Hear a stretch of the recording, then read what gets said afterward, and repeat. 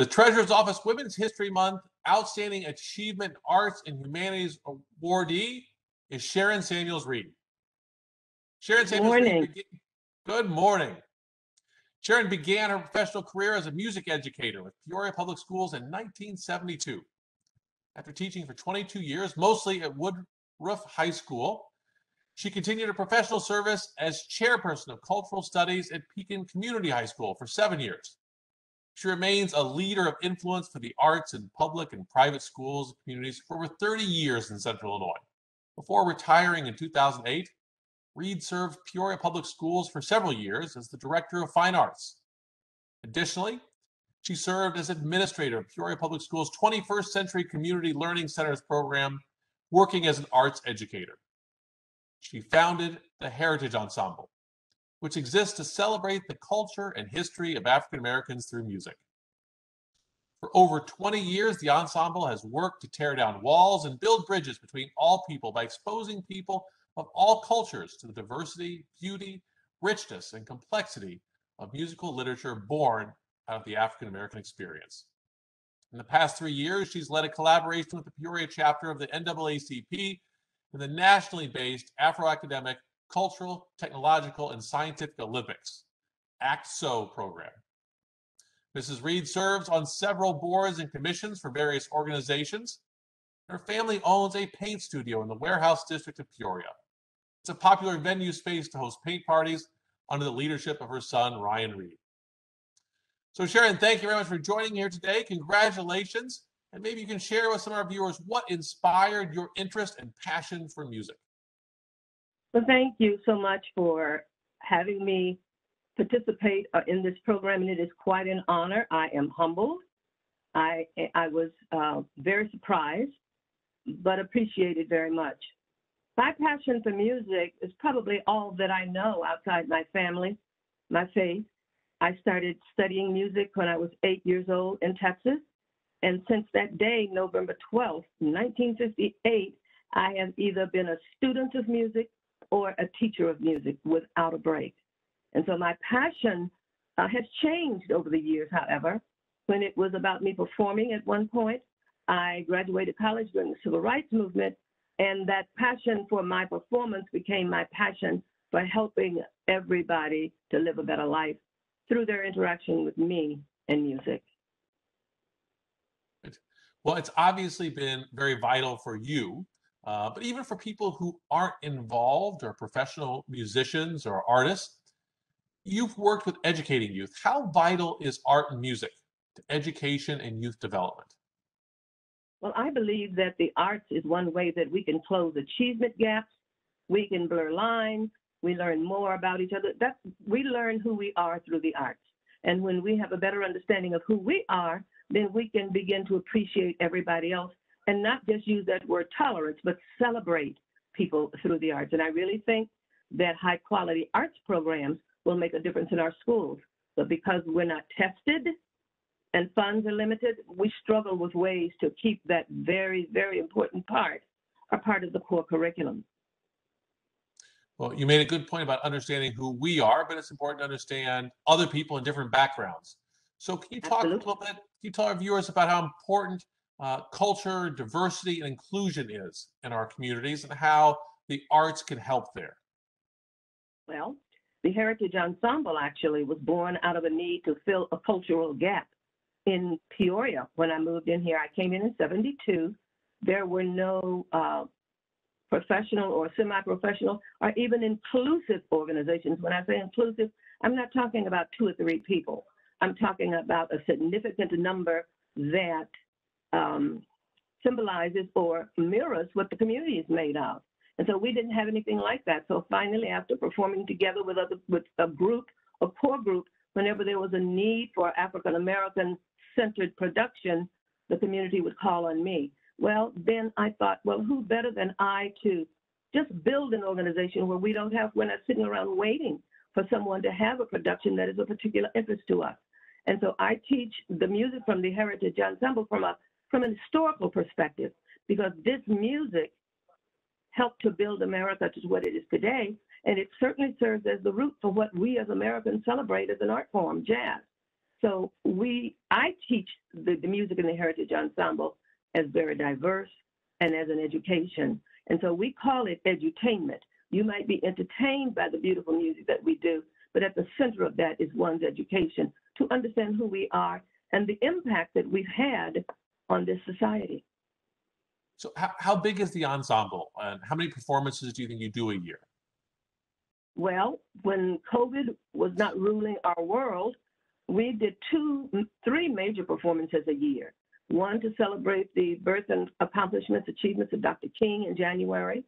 We do a Juneteenth, which is the oldest known celebration to the Emancipation Proclamation. And then in November, we do a fundraiser, which is all jazz. And we bring jazz artists in for the most part, and we just do a cameo performance, if you will.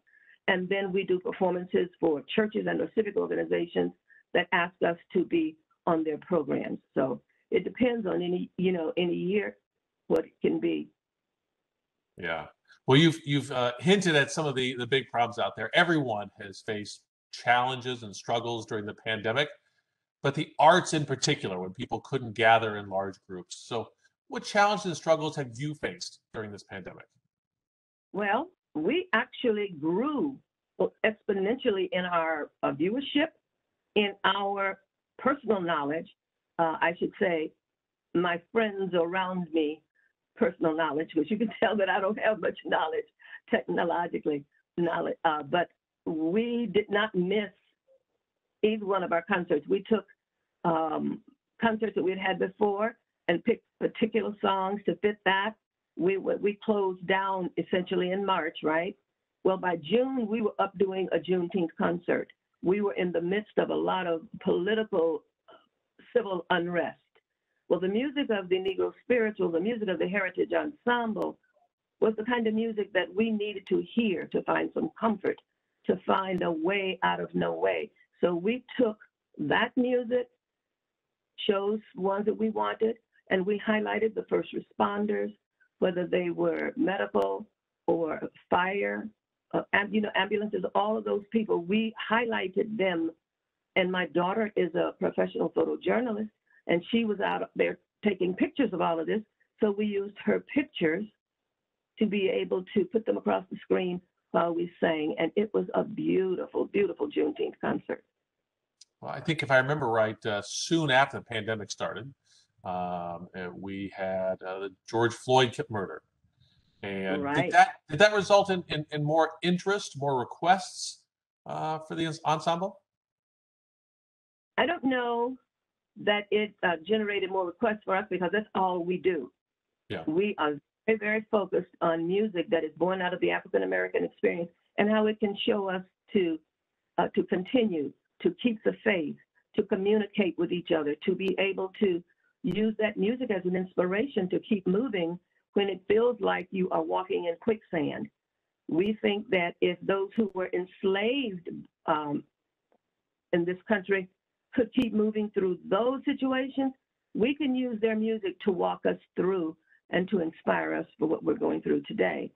So we did grow exponentially with our viewership because it was online, where it had not been before in that manner. So we have people from all over the country now who know who the Heritage Ensemble is, where they might not have known before.